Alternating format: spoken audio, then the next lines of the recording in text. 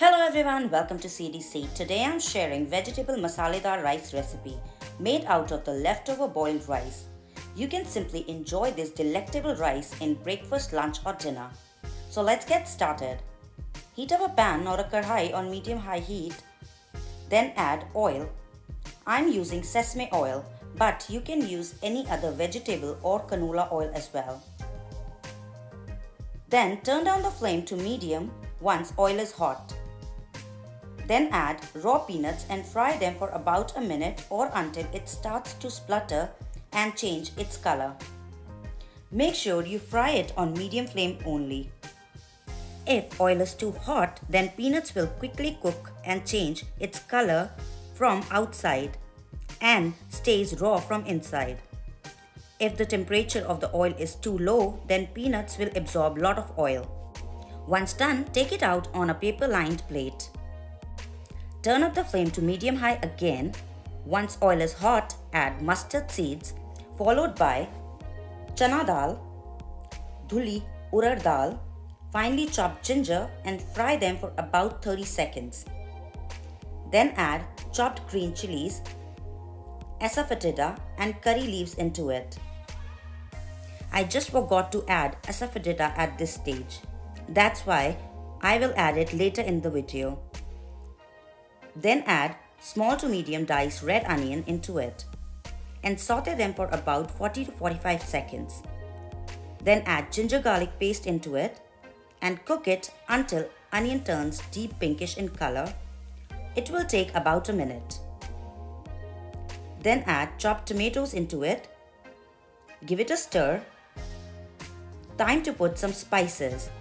Add salt, turmeric powder. As I mentioned, I forgot to add hing earlier, so I am adding it now. Red chili powder, coriander powder, and mix everything well. Turn down the flame to medium and roast masala for a few minutes. This one-pot quick meal is not only great for lunch or dinner, but also ideal for lunchbox and easily appreciated by kids and all other age group. Now taste masala. It should taste really salty. If not, then add more salt to make sure the rice have enough salt, as salt cannot be evenly mixed after adding boiled rice to the dish. Once oil is separated from the masala, or once masala starts separating from the kadhai, like in this case, as I haven't added a lot of oil, add chopped green peppers into it and saute them for just about 30 to 40 seconds. Do not cook peppers for a longer time, otherwise it will lose its bright green color and will not stay crunchy as well. Time to add leftover boiled rice. Mix rice with masala gently, cover it with a lid and cook it for 2 minutes in a steam. Then turn off the flame and add roasted peanuts into it. You can also use cashews instead of peanuts.